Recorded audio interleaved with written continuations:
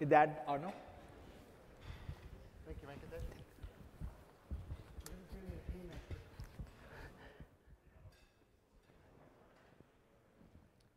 This is really a team effort. I have to thank the entire team of H2O. Pretty much everybody is involved in this effort. And there's really amazing talent. It's not easy to write these programs. It's not just Python or just C++ or just CUDA or integration with Docker. There's something a little weird. Okay, let's try it again. Is this better? Yeah. Okay, great. So yeah, the strength of H2O, I would say, is the integration of different skill sets, right? Especially in the software world that's so quickly moving. It's the ability to integrate software tools together and also know about statistics, know about data science, know about customers, know about Docker, Hadoop, Spark, all these different infrastructures, GPUs, and to put them all together it's not just one person's work. But the essence of this program called H2O Driverless AI is really data science. It's more than machine learning.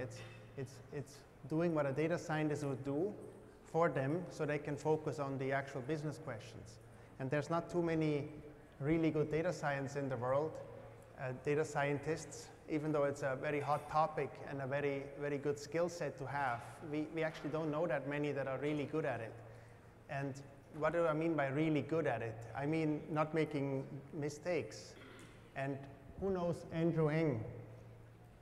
He's the deep learning guru, right? And he wrote a paper. This is what they do. X-rays for chest, pneumonia prediction. And they say, okay, we have a deep learning model for this. However, it's wrong. And that was written by a top world's expert, right? The problem was this last sentence. They randomly split the data set into 80-20. And why is that not good? Well, there were only 30,000 patients, but 100,000 images. So roughly there's 3 or 4 images per person of their lung. Now, if you take 2 pictures of my lung and say Arno has no pneumonia, let's say, and then there's 2 more pictures of my lung in my holdout set, then the model doesn't need to know whether my lung has pneumonia to say no. It just needs to memorize the shape of my bone structure, right? And that's a big mistake. You could say, like, how could you do that mistake? But he's the best, right? So imagine what happens in normal organizations, and this is an obvious mistake, and of course they fixed it after we pointed it out, but the idea is that there's lots of little things like that that are not quite right. Either it's time causality or leakage of the target because the database was updated in place, and then you've got the data set that wasn't actually there when you originally created the training data, stuff like that. And for those who know data science, those that have practiced it for years, they know these little subtle details, but most of us don't. So what we did, we automated it, and we got an award for that, and hopefully our customers will tell us that we did great as well, not just the surveyors. But the whole point of this driverless AI is to take the data that comes in as granted, as good, right? You give us the data, that's what you say is the data. And then we do the best we can with it. So we tune it, we find good models, we make new features from that data, but that data is golden to us because you gave it to us. So your job now is to give us good data. If you give us bad data, then we'll optimize everything we can and give you a bad answer, right? Because it didn't actually solve the problem you wanted to solve. Even though we did the best we could, it's still useless to you. So now you have to focus on the data. And our goal is to give you a quick turnaround cycle from data to insights, where all this tuning, this laborious tasks of different model selection, different parameter engineering, feature engineering, whether it should be neural nets or gradient boosting or random forest or linear models, should it be depth 8 or depth 20, should it be 3 layers of neural nets, or should it be a stacked ensemble, should it be target encoding, should it be one-hot encoding, should it be 3-way interactions, 5-way interactions, should you do binning or not, should you do clustering or not, should you do dimensionality reduction or not? How about we do them all for you and we tell you what works? And that's exactly what what we did for H2O Driverless AI. And this is a Kaggle problem where 3,000 people competed for 2 months, including me and other Grandmasters here in the audience. And Driverless AI places 13th on that final leaderboard out of the box with the push of one button without ever looking at the test set, which is something that no Kaggler would ever do, right? Every good Kaggler cheats by looking at the test set, to look at the distribution of the future and the past and see where is the overlap, what features should I ignore because they change. We didn't even look at the test set. We just looked at training, we fit the model, we predict on the test set, we upload it to Kaggle, they tell us you're 13th place. So that's the power of Driverless AI. And how is it done? It's done with Grandmaster style feature engineering, the things I mentioned earlier. So numeric columns can be transferred to categoricals by binning, right? You can have interactions of those bins with other categoricals. You can have 8-way interactions. You can compute the mean outcome for all these 8-way interactions. If there is not enough evidence in those 8-way groups, then you can maybe take the global mean or some hierarchical mean somewhere along that 8-way interaction. Maybe a 7-way interaction has a better outcome because there is some of those. There's only one 8-way interaction and you say, I don't have enough evidence, I need to go up a stack. So there's all these logical things you can do that a really good data scientist would do, and we can automate all that, right? Of course, everybody could write a script and say, okay, I can do it, here's my script. But can you write the script in a way that integrates fully into the whole system and runs on a multi-user system and on GPUs and is always correct and does the holdout validation in the right way and so on. So there's a lot of complexity involved. And we spent the last year and a half just writing this driverless AI after we wrote H2O3 already that had all the algorithms. So this is the Grandmaster style feature engineering. And on the right side, you actually see time series. And time series is really a problem about understanding that the past and the future are different, right? So you have to go back in time. You can't mix up all your rows. So the same 80-20 split earlier, that wasn't good because they mixed the human ID into the train and test. In time, you cannot do the same either. Otherwise, it's cheating, right? You can't look at the stock market of all times and say what's going to happen in 2008.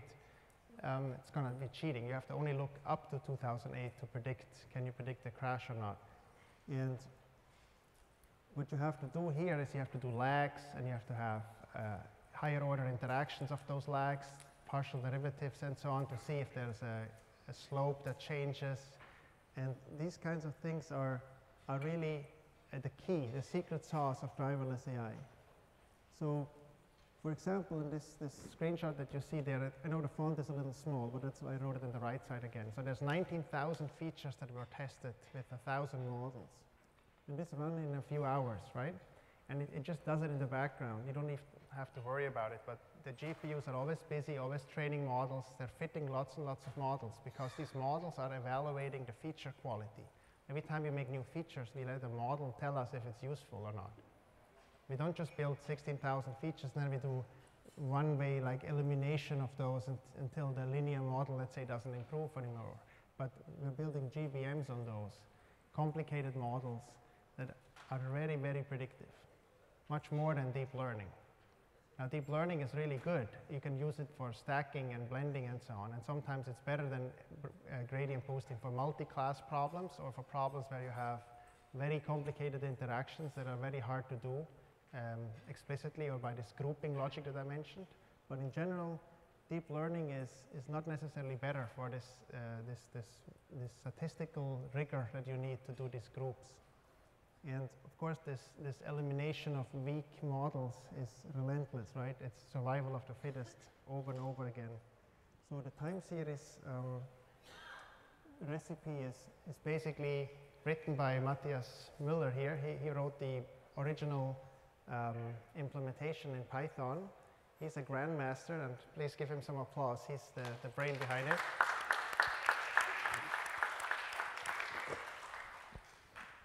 And there's another MM, that's Marios Michailidis. He's in Greece, or from Greece, but he's now in the UK, so he couldn't make it, but he also wrote the time series recipe, and both have the initials MM, so this is Otto Eminem, and he will be talking about the details of this.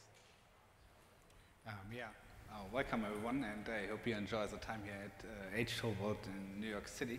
And yeah, I will just give a brief introduction about our new recipe in Driverless AI regarding time series features. And well, I do Kaggle a lot, and what I know that's really important to get the validation right? So far, Driverless always was about IAD data. But as soon as you answer the question to your data, okay, is there any time dependence prevalence? And you answer this question with yes, then you have to deal with the data in a different way. So you have to create different features, you have to apply a different validation framework in order to get a good risk estimation about your true error rate and stuff like that. And we're really excited to announce that we are now capable of doing that in the whole driverless AI experience. And the first thing what we can do, and which is I think a really great feature, is that we can automatically detect time groups in the data. So let's say you have weekly sales of stores. So that means that you have for each store a separate time series. So you need to account for that. And driverless AI finds those groups automatically and deals with them in an appropriate way so that your validation score is not over or underestimating the true risk. And as a second point, we have a robust validation framework because validation is essential to build valid models. We know all models are wrong, but we want useful models. And so what we can do, or what Driverless can do for you, is it accounts for gaps between train and test. So what it means is, in practice, sometimes the point where you start predicting the future is not directly after train, but could be a bit delayed. But that means that it's much harder. The problem gets instantly more difficult. And if you want to try to assess a validation score for that, you need to account for that. And what also plays a big role is how long is your forecast horizon? So do I predict only 1 week, or 2 weeks, or 3 weeks? So that makes a big difference in how your validation score would look like. So you need to take that into account. And Driverless AI will do that automatically for you. And besides, we have a comprehensive set of recipes for time series specific feature engineering. So that is something really new. So well, it starts with really basic features like what is a day of week, a day of month, or something like that. So that's really basic. But then we have some advanced techniques to find optimal legs or features of the target. So to use past information. And so what also means it's leakage free. So we don't cheat. We never look into the future. So we always say, okay, it's only valid to look into the past to predict the future, not the other way around. And we have some sophisticated methods to find optimal legs. We can create interaction of legs and exponential weighted moving averages. We can also differentiate them and create them over different windows, like let's say weekly to detect weekly patterns or monthly patterns. So some sort of what kind of patterns do we find in the data? Driverless will find them for you, so you don't need to care about that. It's all automatically. And we also use some aggregations of past information, like mean standard sums, or when was the time, last time the user bought a certain product, something like that. So all those kinds of features which are useful in production and also for special domains. And yeah, the killer feature here is that it's fully integrated into the Driverless AI's optimization pipeline. It's really easy to set up. So for the user, not much is changing in the experience how to work with the data. Yeah, so thank you for your attention.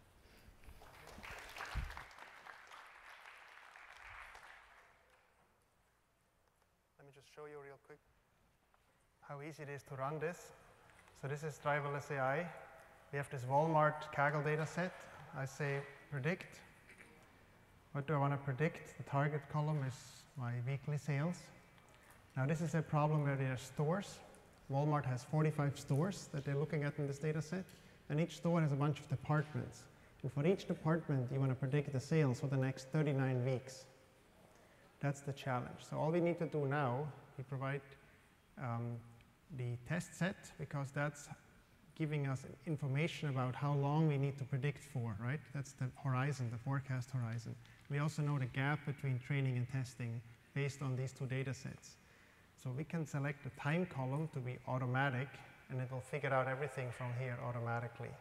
So this is it. I just press these two buttons. I can maybe pick the right loss function to make it the same as what Kaggle wants.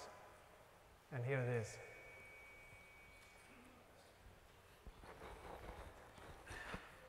And after a minute or so, you'll see a bunch of lag features show up, automatically ranked in importance, and it will basically just keep improving until it flatlines. And then it will stop and say, okay, I couldn't do any more, that's it. And then you have a deployable pipeline at the end that puts the entire feature engineering, all these lags and things in time, it's all automatically packaged up for your deployment time. So you give us a row with a future date stamp, and it will tell you what the sales is based on the store and the department and other features. So here you can see now already there's the top feature is, for example, the lag, the sales of the target 44 weeks ago or 52 weeks ago. So there's some seasonality with 1 year periods. That's like Christmas, right? Every Christmas is more intense. But there's also a 44-week periodicity, which means it could be Thanksgiving or something like that. It's not exactly 1 year. All right, to come back to this, it's basically all built in. It does these smart pieces of holdout validation splits. That's what Matthias mentioned earlier. And we also do deep learning, in case you're wondering, like, is it all XGBoost? No, it's not. It's TensorFlow, it's linear models, it's gradient boosting, it's random forest, different types of models. So when you turn the knobs, it will tell you what kinds of models it's looking at. And the next version that we're shipping this week will have TensorFlow in it, both as a main model during the evolution of the feature engineering for, let's say, multi-class. If you have a problem with 20 different outcomes classification, that's much more efficient than gradient boosting. Because in gradient boosting, you would have to build 20 times more trees. But for neural nets, it's just 20 more neurons that have to be connected. So it's very cheap. And so basically, we'll have TensorFlow in the product and linear models, and we will stack them all if you want that based on the accuracy. And of course, you can configure it to be not enabled. You can have only XGBoost models if you prefer, or only linear models, or only TensorFlow, XGBoost, whichever you want, basically. They all have exclusive modes or shared modes. And I recommend these two books for everybody who is not familiar with this field. Either statistical machine learning or deep learning. Both have their merit, and we hybridize the two, right? We make features based on statistics, and then we throw it into neural nets and say, squeeze out even more juice. And of course, we can explain it all, and we can also visualize it all, and there will be talks about these respective fields too. So I was just talking about the time series pieces most, and about the inner feature engineering, but automatic visualization is something that Leland will talk about, and machine learning interpretability is something that Patrick Hall will talk about as well. This is the overall roadmap. You see it's already pretty populated, but there will be new things coming up, such as NLP with deep learning and model management, so you can see which model is doing well, and then you can deploy the one that you want. Thank you for your attention.